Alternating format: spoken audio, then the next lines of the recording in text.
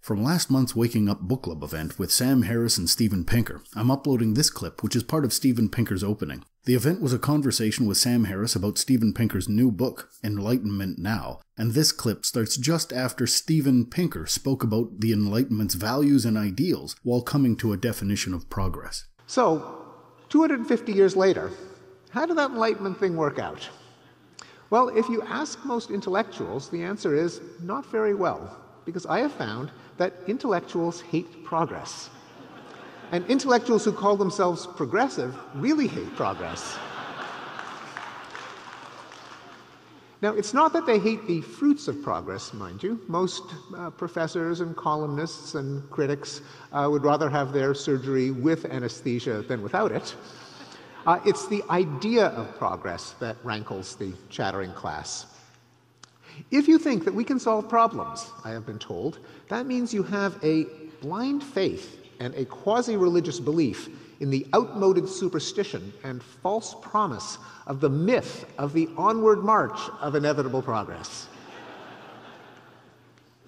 You are a cheerleader for vulgar American can-doism, with the rah-rah spirit of boardroom ideology, Silicon Valley, and the Chamber of Commerce.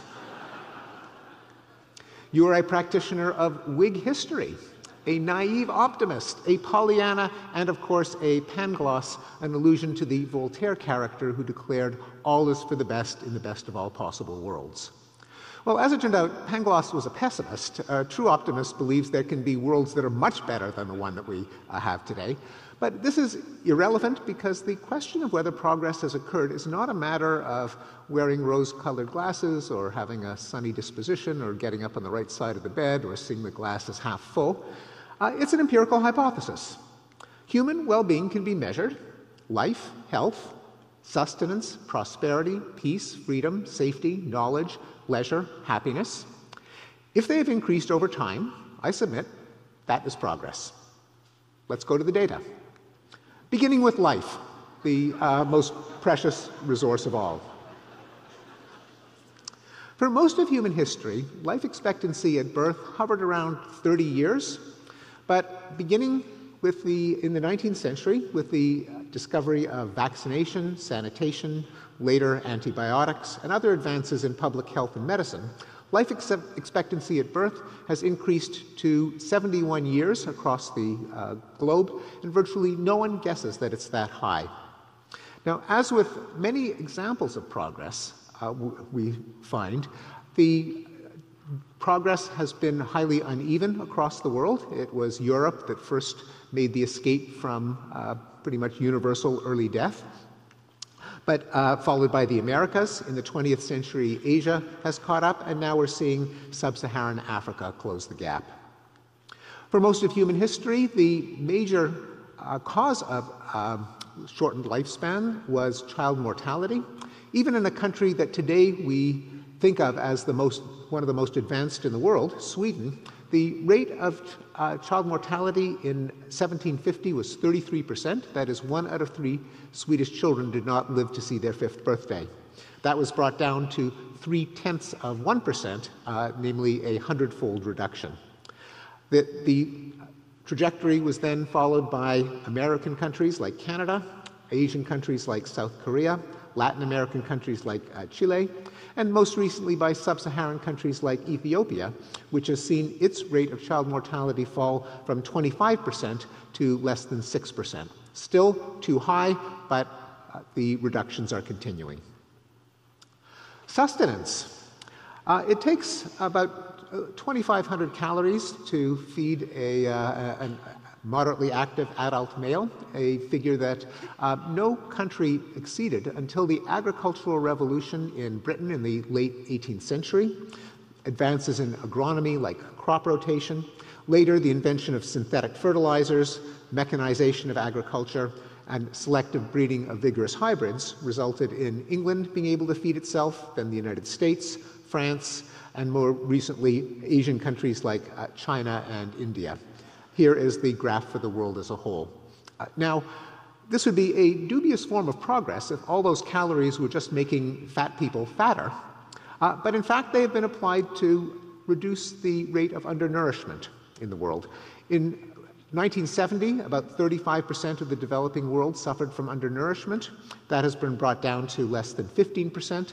Once again, the progress has been uneven across the regions of the world. It was Latin America that first decimated undernourishment. Here are 3 regions in Asia, and sub-Saharan Africa is now bringing down the rate of undernourishment. The most extreme form of suffering from insufficient calories, of course, is famine, one of the horsemen of the apocalypse, which could strike any country and wreak devastation in a short period of time. But over the last 150 years, the rate of famine across the world has collapsed, and today famines take place only in the most war-torn and remote regions. Prosperity. For most of human history, there was little to no economic growth. This graph shows the gross world product from the year 1 to the year 2015.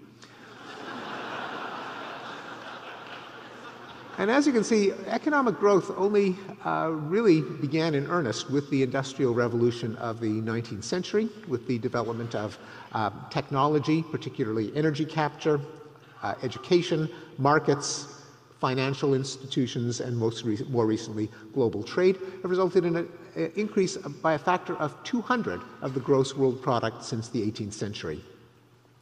Again, the progress has been uneven. It was the UK and the US that first made what Angus Deaton calls the Great Escape from universal wretchedness. In the 20th century, South Korea, which was once a dirt-poor country, has become filthy rich. Followed by Chile, and China and India are now starting to show exponential growth. Once again, this would be a dubious example of progress if all of the gains were simply going to the proverbial 1%, but in fact they have been applied to reduce the rate of extreme poverty, usually defined as the bare minimum necessary to feed oneself and one's family. By that criterion, $1.90 in 2015 dollars per day, in 1820, 90% of the world met the criterion for extreme poverty. That has fallen to less than 10%, with most of the reductions taking place just in the last few decades, 75% reduction in the rate of extreme poverty just since 1990. Because poor countries are getting richer faster than rich countries are getting richer, the rate of international inequality, which necessarily increased as with the Industrial Revolution as some countries began to get rich, leaving the others behind, but that has now turned a corner and international inequality is decreasing. Now, inequality within wealthy countries has notoriously been increasing, but that does not mean that developed countries have become increasingly callous toward the poor. Quite the contrary. For hundreds of years, no developed country devoted more than 1.5% of its wealth to social transfers, that is, to supporting children, the poor, the elderly, and the sick. But in the 20th century, every developed country embarked on a massive program of income redistribution, so that today the median among OECD countries of redistribution is 22% of GDP. Thanks to these social transfers, poverty has been declining even as inequality has been increasing. If you measure poverty by disposable income, that is after taxes and transfers, then about 32% of the American population was below the poverty line in 1960. That has fallen to less than 7%. And if you measure poverty by consumption, what people can afford to live on, it's gone from 30% to less than 3%. Peace. For most of the history of nations, war was the natural state of international relations, and peace was a mere interlude between wars. We can see that in a graph that plots the percentage of years that the great powers of the day, the 800-pound gorillas, were at each other's throats in wars. And we can see that 300 years ago, 300 or 400 years ago, the great powers were pretty much always at war. More recently, they have almost never been at war. In fact, the last great power war pitted the United States against China 65 years ago, and there hasn't been one since.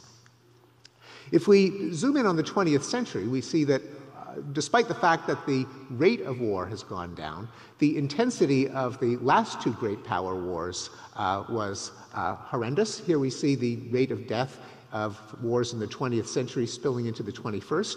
And there's no hiding the two horrific spikes of bloodletting centered on the two world wars. But contrary to predictions that this was the beginning of an escalating series, predictions that many of us grew up with, that it was only a matter of time before the Soviet Union faced off against the United States in a nuclear world war, which would have dwarfed even the first two world wars.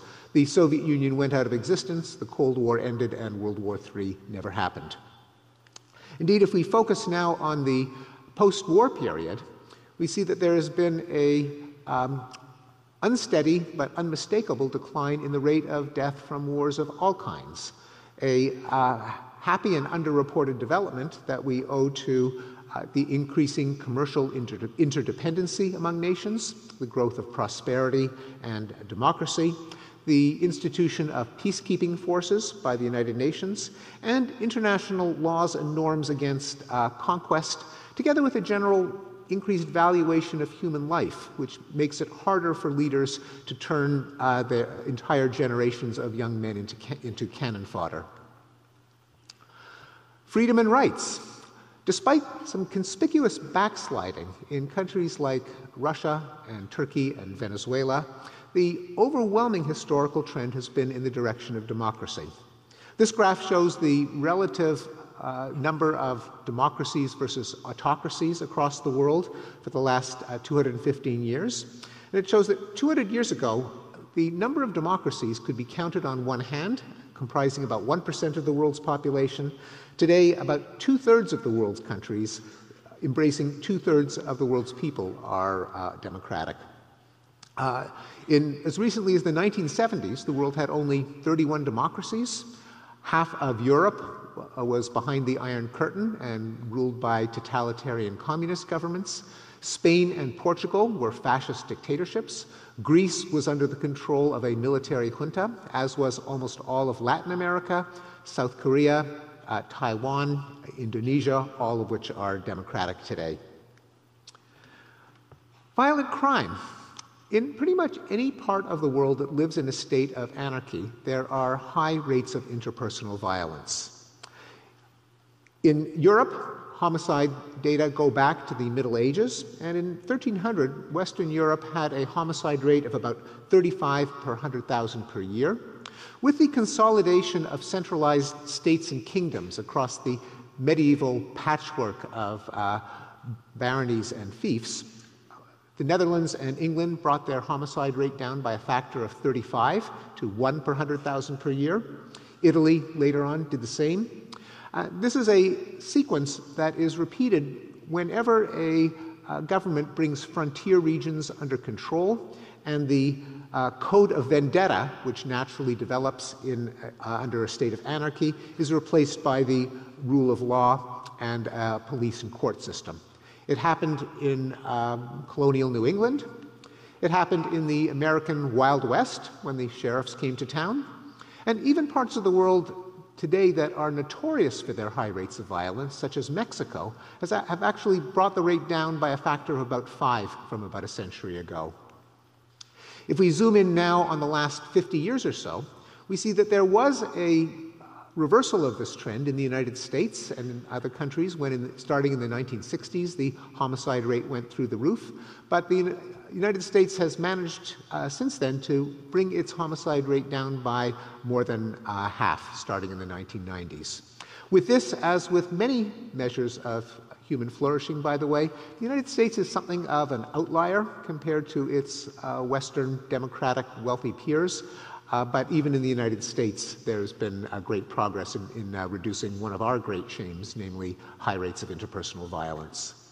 The world as a whole has managed to bring its homicide rate down by 30% in the last 20 years, and there is a plausible roadmap to reducing the global homicide rate by another 50% in the next 30 years. It's not just homicide that has been in decline, but domestic violence, such as violence against wives and girlfriends, and the rate of rape and sexual assault, which has fallen by about 75% since data were first recorded in the 1970s. And children have become safer. The rate of victimization of kids at school, such as bullying, has come down, as has the rate of physical and sexual abuse by caregivers. In fact, we've become safer in just about every way. Thanks to the development of safety technologies like airbags and seatbelts, the construction of better highways, better enforcement of traffic laws, your chance of being killed in a car accident has come down by 96% in the last century. We are 88% less likely to be mowed down on the sidewalk, 99% less likely to die in a plane crash, 59% less likely to fall to our deaths, 90% less likely to drown, 92% less likely to die by fire. Fire departments are putting themselves out of business. 92% less likely to be asphyxiated. But there is one notable exception to the trend of increased safety, and it comes from the category of poison by solid or liquid. And here you are seeing the American opioid epidemic, a tragic counterexample to increased safety. At the same time, we are 95% less likely to be killed on the job. In fact, we're even less likely to die from an act of God. The proverbial droughts, floods, wildfires, storms, volcanoes, landslides, meteor strikes, earthquakes have come down by about 96% since their peak, presumably not because God has become less angry, but because of more resilient infrastructure, better early warning systems, and better responses to emergencies in developed countries. Well, what about the quintessential act of God? Everyone's favorite metaphor for an unpredictable date with death, the literal bolt from the blue. Yes, we are 97% less likely to be killed by a bolt of lightning. Knowledge. For most of human history, in most parts of the world, everyone was illiterate. Even in early modern Europe, no more than 15% of the population could read or write. Western Europe achieved universal literacy in the 20th century. Here you see Germany, Italy a bit later, United States, and more recently, Latin American countries like Chile and Mexico. In fact, the literacy rate for the world has climbed above 80%, and among people under the age of 25 to 90%, and increasingly girls as well as boys. The world is almost at gender parity for literacy. And in perhaps the most astonishing, incredible, unbelievable, belief-defying example of progress of all, we have been getting smarter, believe it or not. In a well-documented phenomenon called the Flynn effect, IQ scores have increased by 3 points a decade throughout the 20th century. We are 30 IQ points smarter than our ancestors. This is a gift primarily of the spread of education, but also of the trickle-down of technical and abstract concepts and symbols from domains of expertise like science and technology into everyday life. Well, have any of these kinds of progress actually improved the quality of our lives? And the answer is that yes, they have. For example, the number of hours that we spend keeping ourselves alive in work has decreased from 62 hours a week to fewer than 40 hours a week. In addition, most Americans get 3 weeks of paid vacation. Thanks to the penetration of running water and electricity into 100% of households, and the widespread adoption of what used to be called labor-saving devices, like washing machines, vacuum cleaners, refrigerators, dishwashers, stoves, and microwaves, the amount of time that we lose to housework, which people identify as the least favorite way of spending their time, has fallen from 60 hours a week down to 15 hours a week. That is from 8 hours a day to 2 hours a day. And when I say we, I really should say women, because housework is highly gendered. Thanks to the shortening of the work week and the reduction in the hours that we lose to housework, the amount of leisure time in the United States has increased by 8 hours a week just since the 1960s. The increase in leisure time leveled off for women starting in the 1990s, and that is primarily because women today spend more time with their children. In fact, a single working woman today spends more time with her children than a married stay-at-home mom did in the 1950s. So forget your stereotypes about Leave It to Beaver and Father Knows Best. We waste less of our paycheck on necessities, from 60% a century ago to less than 33% today. Well, does any of this make us any happier? There's a saying that money can't buy happiness, but that isn't exactly true. There's a strong relationship between rated life satisfaction and GDP per capita. This is on a logarithmic scale, so most of the advances come in the escape from poverty, and they start to level off for wealthier countries. And this scatter plot of points shows that within countries, wealthier people are happier, wealthier countries are happier, and this predicts that as countries get wealthier, their people should be happier. And indeed, in 86% of countries for which we have data, happiness has increased over the last 40 years. By the way, the United States is not one of them, and the United States has had a happiness stagnation over the last 70 years. Well, I hope to have convinced you that human progress is a real thing. It is an empirical fact. And how is the fact of human progress reflected in the news? Well, I'm going to show you a graph that applies a technique of sentiment mapping, namely tabulating the number of positive and negative words in news articles over the last few decades.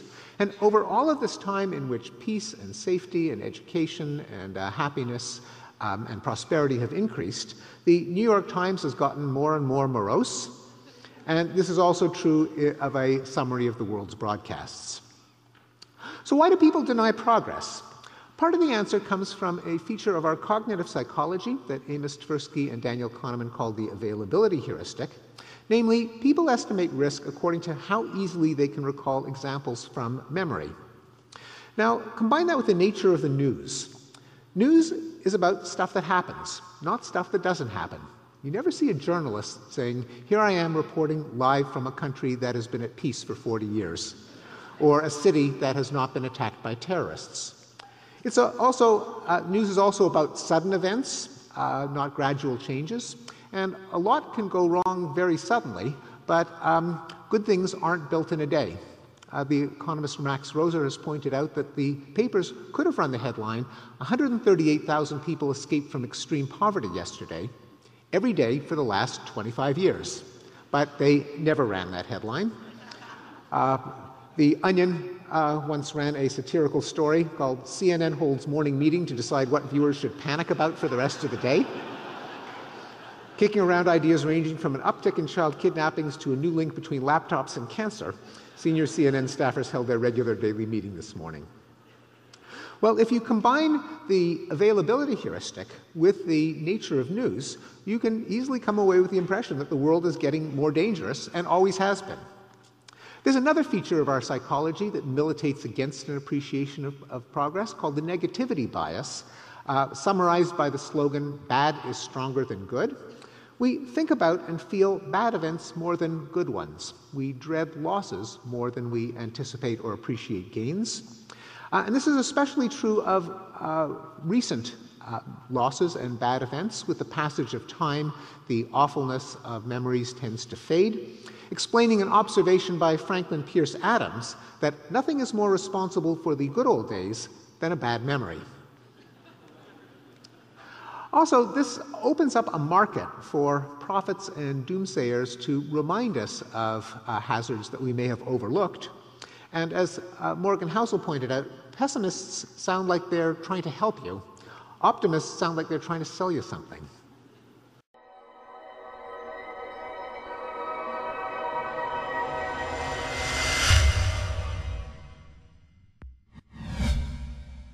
Thanks for watching. Remember to subscribe. If you liked the video, be sure to leave a comment and hit that like button. If you didn't like it, please explain why. Open discussion is the only way to have a better understanding of differing views. Sharing this video on social media can help keep conversations alive. Now here are a few other videos that you may be interested in.